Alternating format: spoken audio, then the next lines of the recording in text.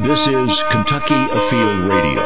This is Ron Rohde, Kentucky Afield's first host back in 1953. Now, I'm proud to present Charlie Baglin. We have a lot of licenses. Our driver's license, a license plate, creative license if you're a writer. James Bond had a license to kill. But there's still even more if you need to plan on hunting, fishing, or trapping in the state of Kentucky. We go inside outdoors to talk about the varied interest in wildlife recreation and just what you need to be legal. Not to mention, proceeds from these licenses keep our outdoors outstanding. It's all next on Kentucky Afield Radio. Kentucky's Nature and Wildlife Fund. You see it as a contribution option when you prepare your state tax return. But you also see it as songbirds and wildflowers. You can see it in clear, flowing streams. Sometimes it's so secluded you may never see it at all. But if you only see it on your PC as you prepare your taxes, that's good too. Google it and see the difference this fund makes. Kentucky's Nature and Wildlife Fund, the natural tax shelter. When I'm 15, I want to be prom queen. When I'm 15, I'm going to have my own limo and private jet. 15 is a good year. Just ask Kentucky Fish and Wildlife. To honor our 15th anniversary of elk hunting, the new Pick 4 option doubles your chance to take home a trophy. When I'm 15, I'm going elk hunting. The Kentucky Elk Draw. Is 2015 your lucky number? Get your elk permit and dream big. sw.ky.gov.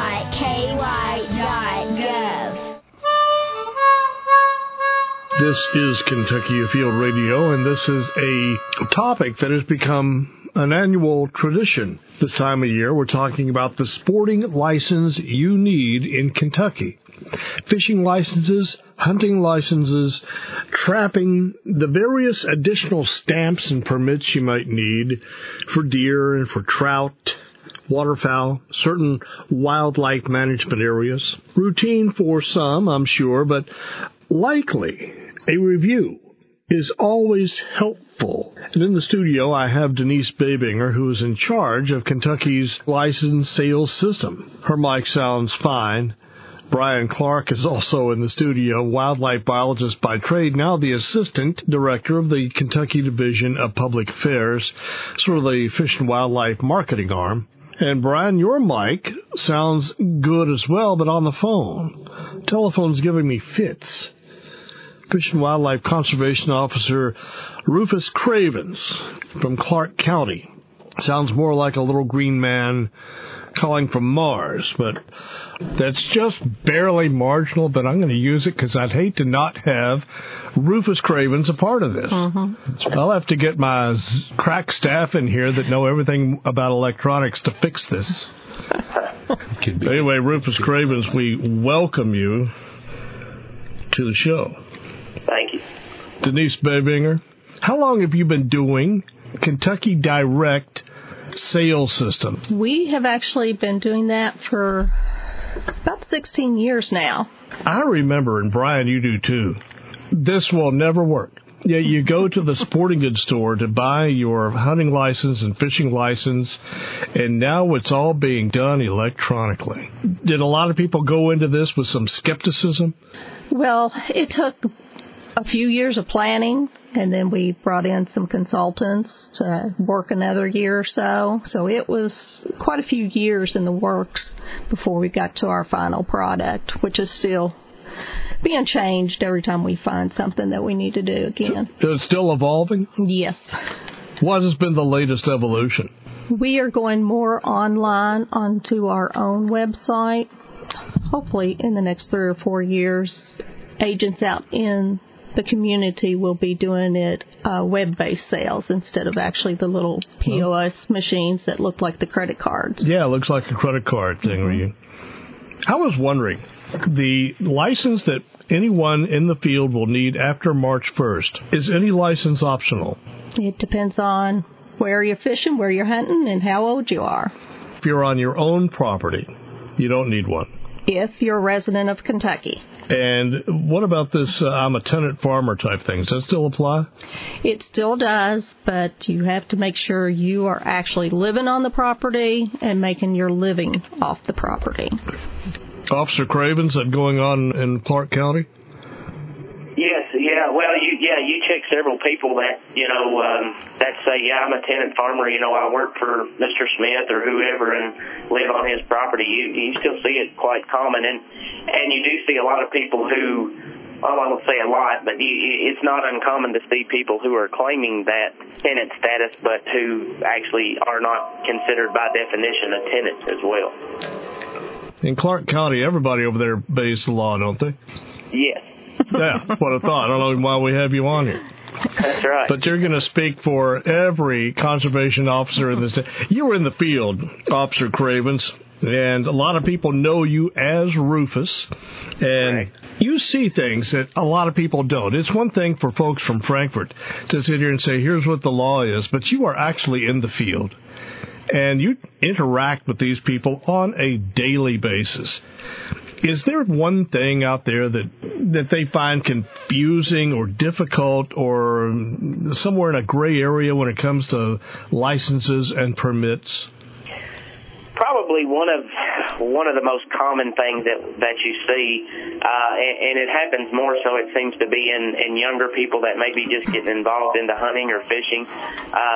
But you'll check people and they may have like in deer season, they may have a deer permit but no hunting license, or vice versa. They may have a hunting license and no deer permit. And when you talk to them about it, a lot of them will say, well, I went to such and such, whatever retail establishment it was that they purchased their license from, and they'll say, well, this is what the woman at the counter told me, that this was all I needed to hunt deer, or, this is what the man told me, this was all I needed to hunt dove.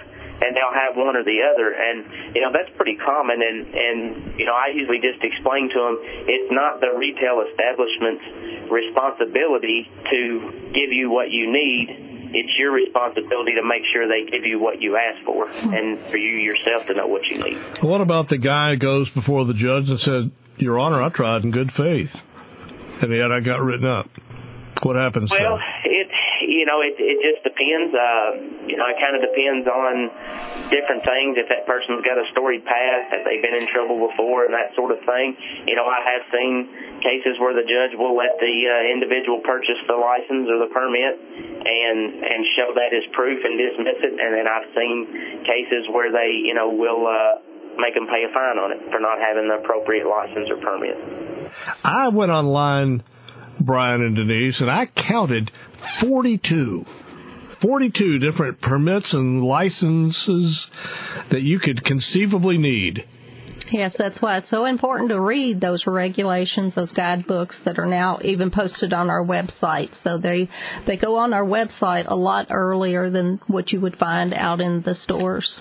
I don't want to make Frankfort Fish and Wildlife mad at me, but is there maybe a way to simplify it from 42 down to maybe 4? Because I think anybody would want to ask that. That's a good question. And the agency, we and other state fish and wildlife agencies have been working hard the last several years to try to make the license and permits simpler or more streamlined.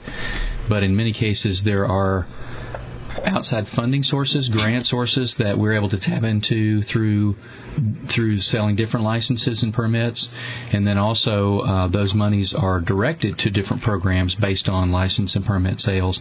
So it's actually, the way we have those divided up are actually important, and we regret that there is some confusion there, and we try to streamline those as much as possible, and also encourage people, if they have a question, if it's not clear from the hunting guide that Denise mentioned, or fishing guide for a given year or season, they can always call us at 1-800-858-1549 and speak to our information center and ask a question. Okay, what do I need to dove hunt, or what do I need to deer hunt, especially from a different state, because some states, they have a deer license, a turkey license, whereas in Kentucky we have licenses that cover general hunting privileges or fishing privileges, and then we have specific permits that cover different species of game or fish.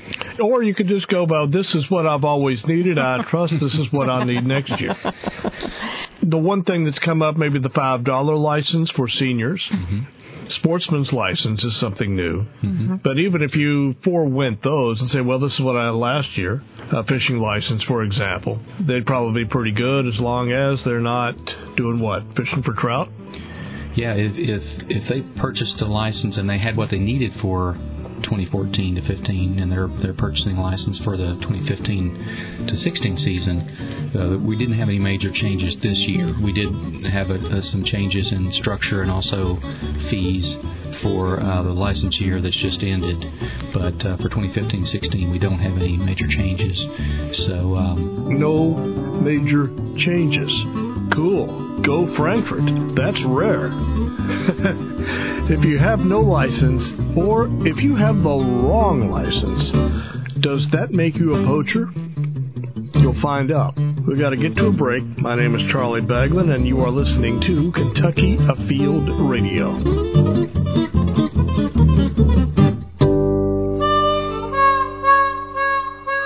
Listening to Kentucky Afield Radio. My name is Charlie Baglin. You know, it's time to renew, or it's time to buy new if you're new to the sport. If you like to hunt, fish, want to give it a try. As of March 1st, you need a new hunting or fishing or trapping license. That's March 1st, not January 1st. Before you go out anywhere, do anything outdoors after March 1st, you just need to make sure your license and permit, everything's up to date. Denise Baybinger and Brian Clark from the capital city of Kentucky, Kentucky Department of Fish and Wildlife, are in the studio with me. And Officer Rufus Cravens is on the phone from his post in Clark County. A hunting license, a fishing license, pretty commonplace. But there's a bunch of licenses out there. What is the least purchased? And I'm wondering if it is the non-resident, out-of-zone elk hunting permit that you can buy for $350. That looks about like it, and that and the new bear permits that we've got out there. That's there is a limit on the total take for the season, right? Mm-hmm. Like, what's it, 10, 12? What is it now? It's 10 for the archery crossbow season and then 10 for the firearm season. Mm-hmm. And only residents of Kentucky can hunt bear. Is there any other season in the state that you have a total take limit? Am I using the right definition? You are. There are, in some cases, for waterfowl, for example, the sandhill cranes, we have a daily check system, like Denise mentioned, for bears, where hunters have to check before they hunt the next day, have to check at night or first thing in the morning to make sure the season quota hasn't been reached. Officer Cravens, I wanted to ask you, being in the field, you've heard some pretty good stories along the way of why you didn't have a license, why you took what you took. Whatever that excuse is that you're given, and I do want to hear some, I'm wondering if simply because someone is hunting or fishing or trapping illegally, if they're out of season, have the wrong permit, wrong time of day, is that considered poaching? How do you define poaching? Well, I think as far as the poaching goes, the definition of poaching, I think that's kind of one of those, to me, it's one of those that probably you could ask 10 people and get 10 different definitions. For me personally, the guy that goes out and in good faith possibly just doesn't buy the correct license or, has the license and not the permit, I myself don't really define that as a poacher. They're a violator, but when I think of a poacher, to me, I think of the guy that's out here spotlighting deer at night, shooting them, or killing deer out of season for the sport of it, killing a buck and checking it in under Papaw's name and another one under his wife's name and another one under the kid's name, and taking multiple bucks, that sort of thing. That's what when I think of poacher, that's kind of more my definition of it. It's a flagrant disregard. Right. Exactly, right. Malicious intent when they go out to basically, rape the resource. Yeah. And sometimes people don't realize they have to have a license. For example, we, over the last several years, have developed a fantastic fishing in neighborhoods program, or FINS, and we have lakes in lots of different urban centers or population centers around the state. And I think historically the officers have done a great job with working with people to let them know, okay, you have to have a license to fish here. This is not on private property. It's a public fishery.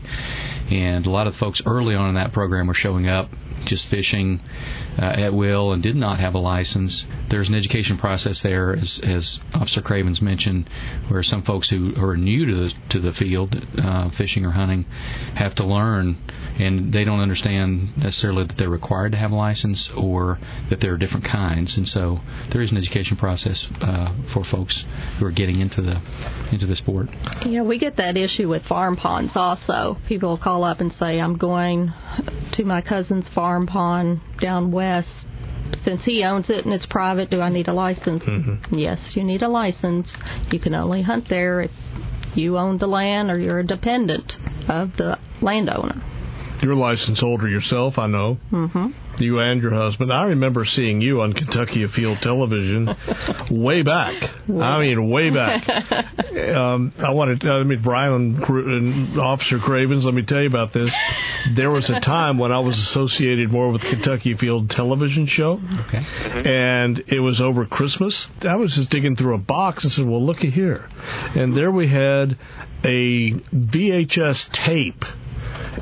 And it was 1995 Kentucky Afield Christmas. It was Tim Farmer's very first one hosting of a Christmas show. He had started like the September before. I remember that, yeah. Mm-hmm. And Denise was on there.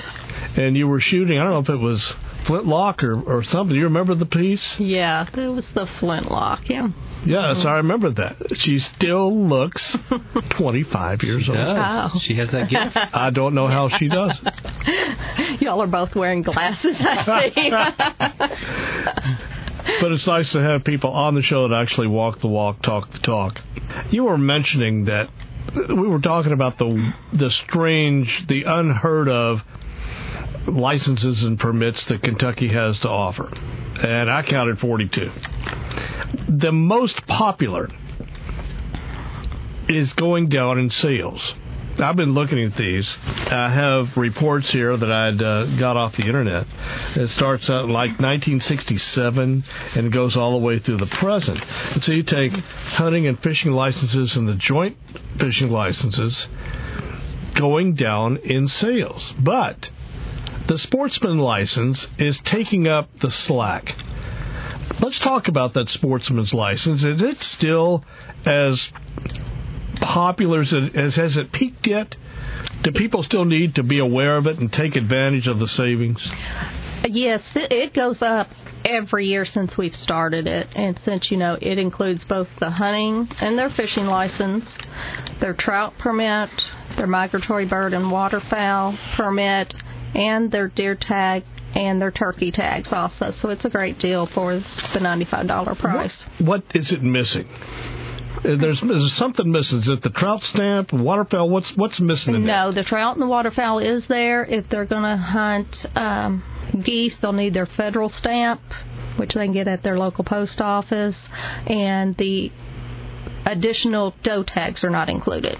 Now, the $5 license, and I think that's sort of a nickname for the senior license, is it essentially the same thing as a sportsman's license? It's the same, and it also includes the additional deer tags. So it's even a better deal. So you have to be 65? 65, yes. Well, that's a deal. And, you can't beat the deal. Yeah, and those license numbers are increasing every year also, which means we're losing out on some of the other licenses that they used to purchase. Yeah. Officer Cravens, you're in the field, and you say, let me see your license. What license are you seeing more? Do you see more of these sportsman's licenses being presented to you?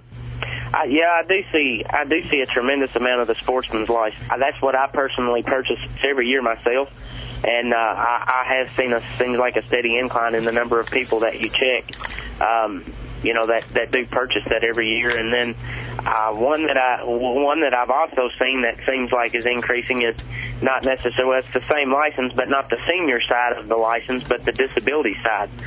It's kind of amazing the number of people you check in their 30s and 40s now that have a disability license and have the disability exemption permit to show to go along with it. There's a junior version of the sportsman's license. So if you're 16 or older, you'd be required to have an adult or the standard license. At 15, technically you're not required to have a hunting license until you're 12. So from 12 to 15, you can purchase the junior or the youth sportsman's or the youth hunting license. And we encourage folks to develop a pattern or develop a habit, an ethic of purchasing that license with their youth each year, even if they're below 12. And that does a couple of things. It sort of inculcates in the youth that habit, that desire to contribute to the resource. So they're putting back, even though it's just a small amount, $6 for a hunting license or $30 for the sportsman's license. But in addition to that habit, it does contribute to the funds that we have available for conservation. And we also, in addition to those license revenues, we also take these license dollars and we're able to gain federal grant dollars using the state dollars as match. And so every single license sale means we can get more federal grant dollars and other funds to be able to improve the resources we have here in Kentucky. So we encourage folks to develop that habit even before age 12 of purchasing that license. Fishing, you still do not need a license until you're 16. But the hunting, starting at age 12, you need to buy the appropriate license.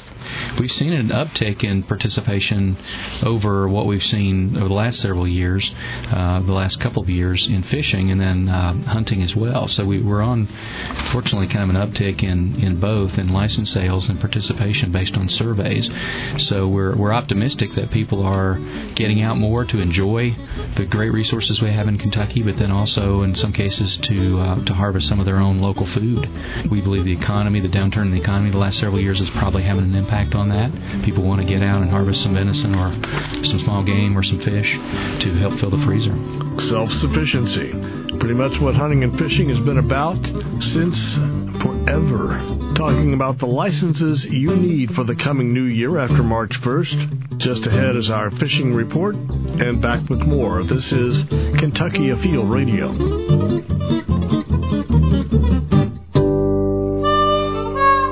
This is Bagman back on Kentucky Afield Radio. If you want to listen to the show again or email the link to a friend or post it on Facebook, it's easy to do. Go to myhuntingandfishing.com. You'll find us there. We are also a podcast on iTunes. Just put Kentucky Afield Radio in the search box. There we are. Same thing goes for YouTube. Kentucky Afield Radio, and there we are. Time now for our fishing report. In western Kentucky, down in Kentucky, and Barkley Lakes, well, it's cold fishing out there, and so you're just going to have to pick and choose your days. If you can catch a nice calm day when the sun's out just a little bit, and you can go out there and stand the air temperature, crappie are out there to be caught.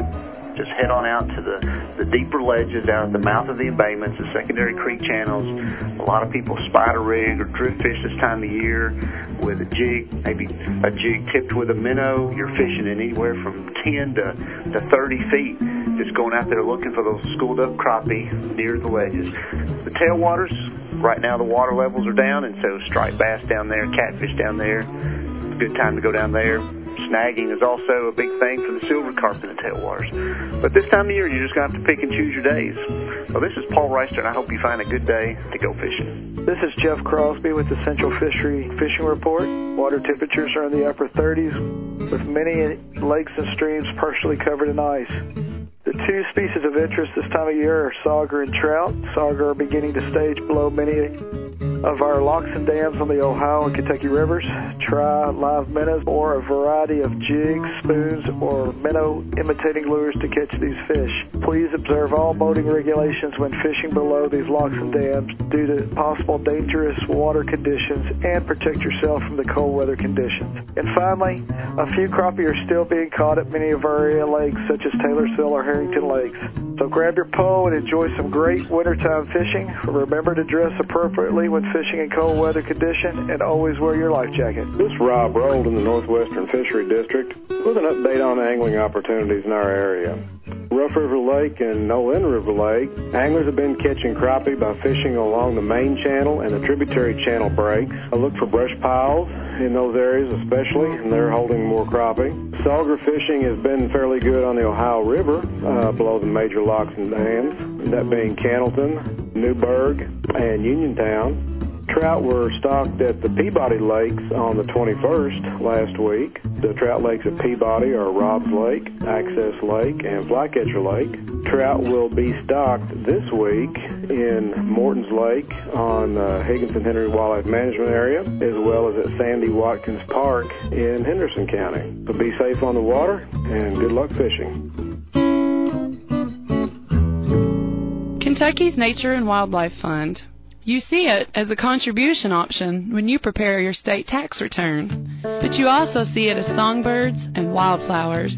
You can see it in clear, flowing streams. Sometimes it's so secluded you may never see it at all. But if you only see it on your PC as you prepare your taxes, that's good too. Google it and see the difference this fund makes. Kentucky's Nature and Wildlife Fund, the natural tax shelter.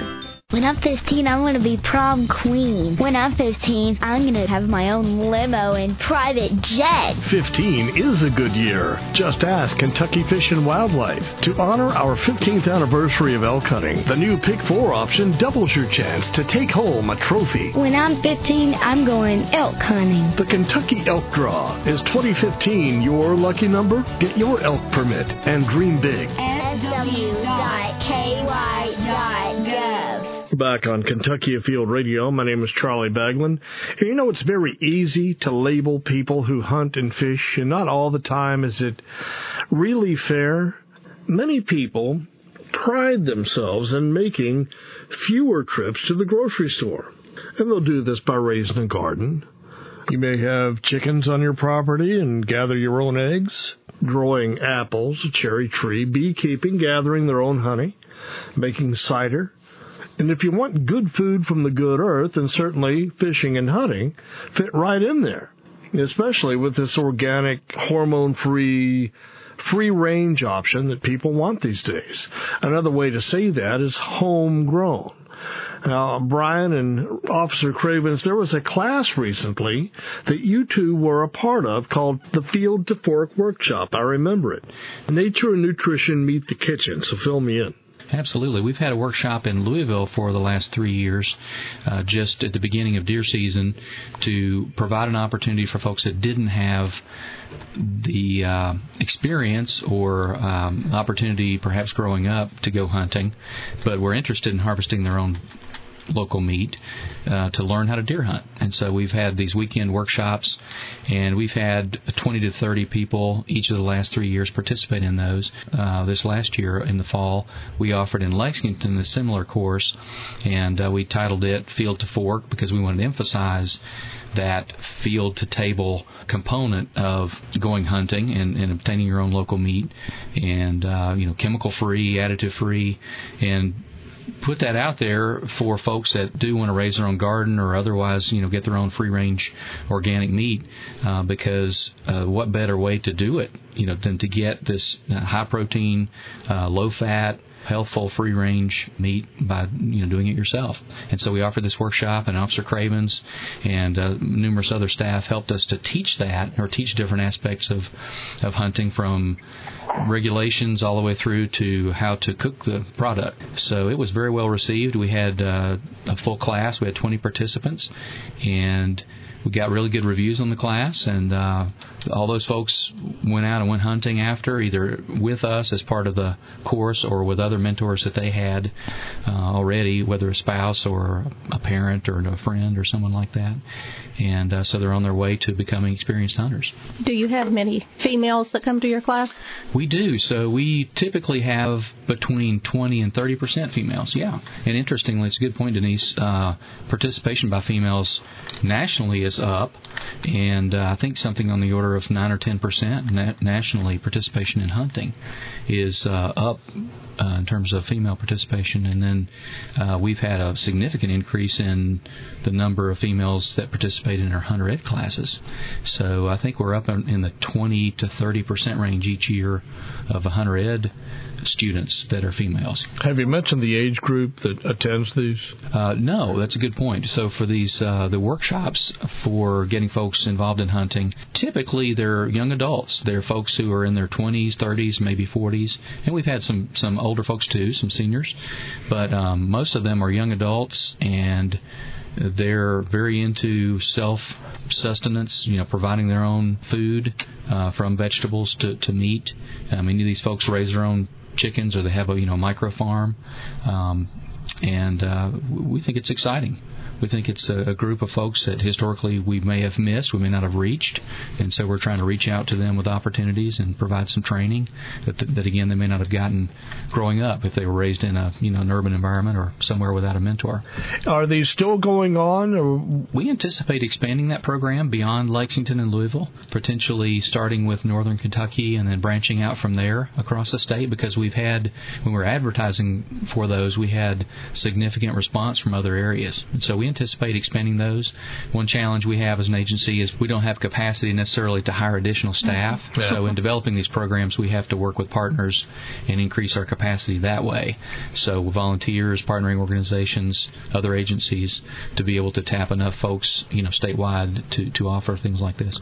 A college, a university, who was that was also involved in this? Yeah, Sullivan University really helped us out a great deal. They helped us in terms of marketing for the program or promotion. So we really appreciate Sullivan being a partner with us, and Chef McBride and Ruby Jean's Restaurant, the cafe there in Lexington, for hosting one of our elements for our program. Back to the licenses available in Kentucky that you will need if you want to hunt or fish or trap legally. There's a lot to choose from. And I printed this off the web just out of curiosity. You got the annual fishing, joint husband and wife fishing. But let's just say somebody who doesn't know, and granted this is old hat for a lot of people, but if you don't know, or you're just curious, or you're listening from out of state, and you say, yeah, I'd like to go down there and check Cumberland out, or check out some of those rivers and streams.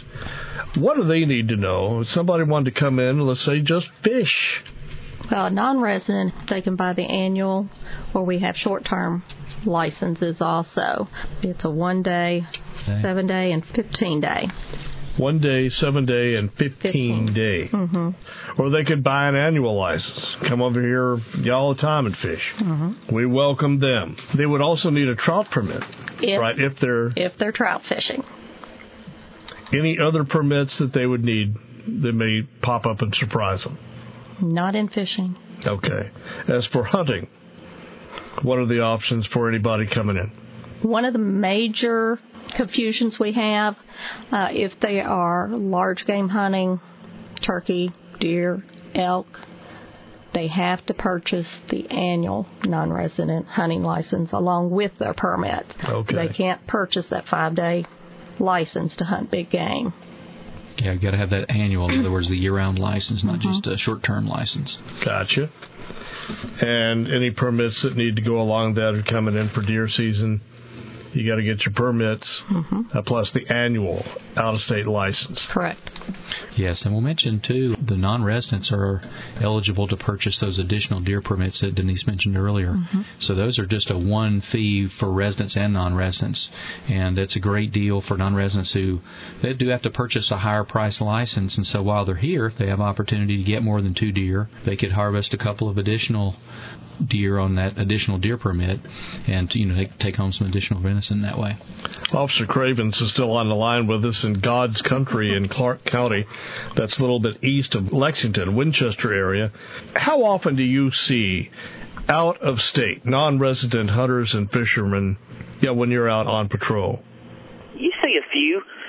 Seems like during dove season, opening weekend of dove season, where it usually corresponds, or if it falls on the Labor Day weekend, you'll check quite a few out-of-state dove hunters, I guess, coming in for the long weekend to visit and that sort of thing. So that's probably the one time a year that I actually check the most out-of-state hunters is on dove fields like that. And then you do check, I check a few deer hunters that are out of state and a few spring turkey hunters. The main bodies of water that I work over here are the Kentucky River. My unit, we cover the particular unit I work, or group of guys I work with, we cover the Kentucky River from Lock 9 there at Valley View Ferry on upriver to the north, south, and Middle Fork up in Lee County. So we don't check very many out-of-state fishermen on the Kentucky River. I think a lot of those go more to the lakes and stuff than they do the Kentucky River. But like I said, as far as hunting goes, we check quite a few that are out-of-state hunters. So that basically wraps it up for non-resident hunting and fishing. Of course, we've got trapping we could talk about, but do we get that much demand in the state for trapping? No, it's. I guess a few years ago, trapping wasn't the fur prices weren't very well, so our trapping numbers went down, but they're starting to climb back up again.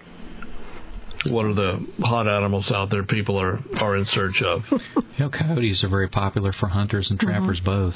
But yeah, coyotes are popular, and then some of the staple fur bears, raccoons, mink, weasel. Those species are very popular. Fox. And you said mink, and I was going to say that everyone's heard of a mink coat. Maybe not in vogue today like they were in the 50s, but there are mink in Kentucky, and I have seen them. Yeah, but it's a rarity. Yes, it is. And most people that see them, they see them crossing a road at night, or maybe, unfortunately, like a roadkill.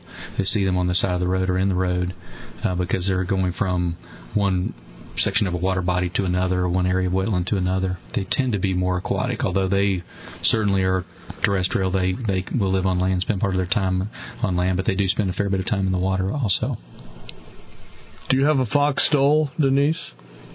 No, but there is a mink coat in my closet. There is a mink coat in her closet. It wasn't purchased for me. It was my mother-in-law's, who passed away a couple years ago, so it's now residing in my closet. Nice. And I didn't mention, Charlie, but bobcats are also a popular fur bearer, and we've in the last few years seen increasing numbers of bobcats harvested, and based on hunter observations and trappers, there appear to be a lot of bobcats out there.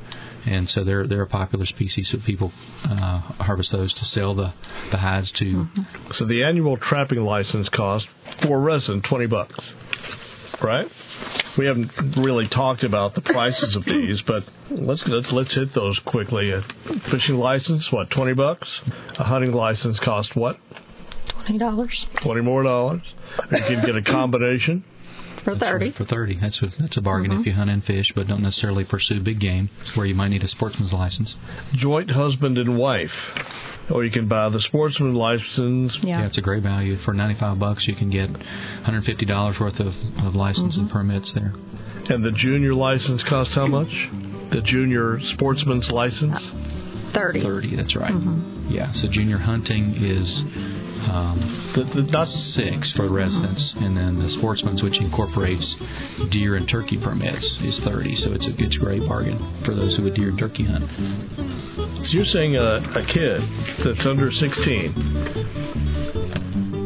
can get all that for $30? That's a deal. It's a fantastic why you wouldn't buy that? A lot cheaper than an Xbox. Yeah. We are telling you what you need to know before you go hunting and fishing license-wise. We'll be back with our final few. My name is Charlie Bagland. Stay with us. This is Kentucky Afield Radio.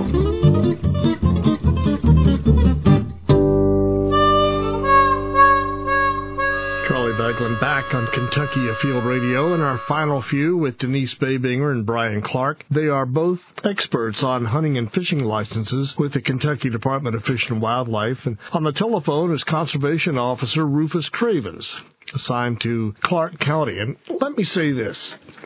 If you go to McDonald's, this probably happened to you.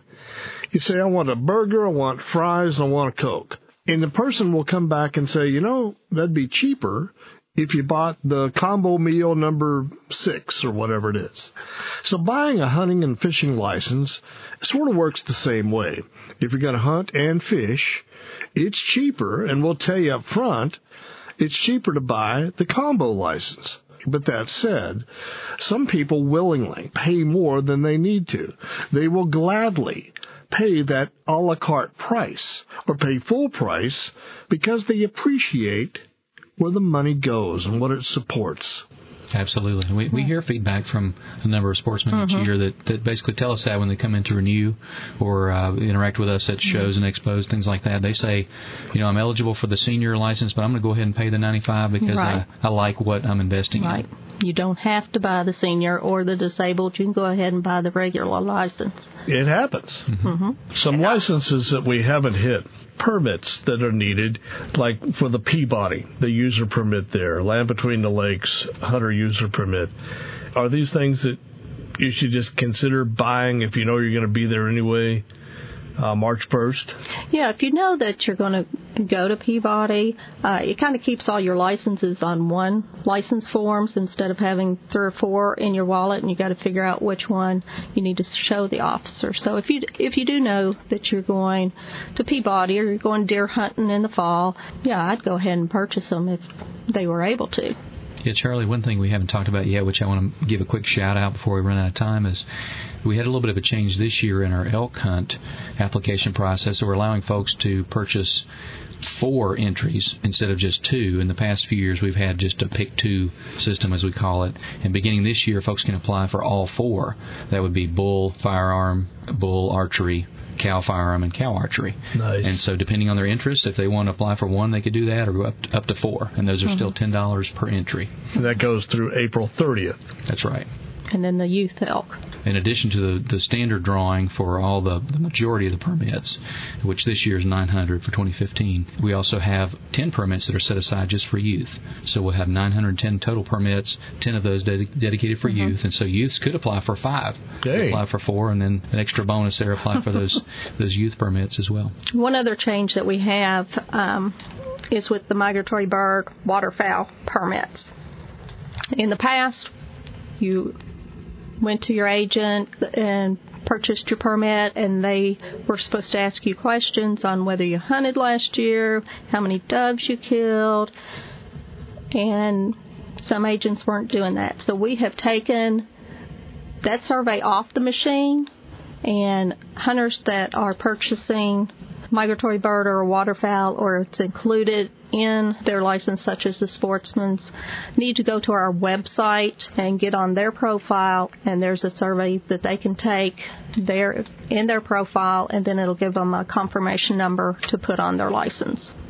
Okay. Yeah, I personally had that experience where the license vendor, our website was having trouble, or I happened to be at a license vendor and go ahead and purchase my license for the year, and I asked the shopkeep, I said, well, you're going to ask me about the migratory bird harvest. It's called HIP in the U.S. Fish and Wildlife Service system, Harvest Information Program, I think. But sometimes the clerk was not aware of the need to do that, to ask that permit, or ask those survey questions. This sort of circumvents that need, which is helpful. Yes. Yeah, God love of all that will help you and me buy a license, but if my job is to mix paint, I don't know all of these things. So it helps you personally to do your homework of what you need to buy, questions you might need to ask. And take a look at it when you get it to double check that you got what you need. Yes, especially during the time between December 1st and March the 1st, where both license years are sold. If you're wanting this next current season that starts in March, make sure you have a large 5 on top of that license, and they didn't sell you another license for the season that's going to end in the end of February. Like I said, I would urge people to do the same thing. If they don't know, like you said, go to the hunting guide or our website or call the department. But if you go into that retail establishment and expect them to know what you're supposed to have, you may get the person that works in a different department that just happened to be covering while the person that works sporting goods is on break. Yeah. They may have never hunted or fished their entire life. All they do is know how to run the machine. So don't ever, leave that responsibility on the person working the machine to tell you what you need or don't need. It's ultimately your responsibility to know when you go in there and then to double check to make sure you get what you asked for. Pretty much at the end of the show, officer, but I would like to be a fly on the wall somewhere out in the woods, listening to some of the excuses you may get from sportsmen or women or kids or whatever who don't have the license they need. Tell me a story or two. I can remember one time down in Loch I-7, which is down in Wilmore in Jessamine County on the Kentucky River, checking some individuals one day about for fishing license. Watched them for a few minutes, and they were fishing. Didn't catch anything, but I was sure that they were fishing. There was a group of them. I can't remember if there was 3 or 4, but anyway, I walked down there, made sure that they were all actively fishing, and walked down there to check their license, and none of them had a license. And when I got to asking them about, did you realize you were supposed to have a license? And they said that they were, and they never told me who, but they said that they were told they only needed a license if they were going to keep the fish. It doesn't matter. That's kind of like, playing the lottery. Yeah. Me watching the Powerball numbers or the Mega Millions numbers, and then going to the store after the fact and saying, "Hey, can I buy a ticket for the drawing?" Yeah. So it doesn't really work that way. fw.ky.gov is a great place to go when you want to know what you need. And 2 other options would be the Current Hunting, Fishing, Boating Guides, and the telephone number you can call during the business day and talk is what, Brian? It's 1-800-858-1549. I appreciate y'all being here today. Thank you, Charlie. Thank you. The new license year in Kentucky begins March 1st and runs through next February. Buy your license at many stores or online at fw.ky.gov. We are out of time. This is Charlie Bagman inviting you to join us in a week, and we will go inside outdoors again right here on Kentucky Afield Radio.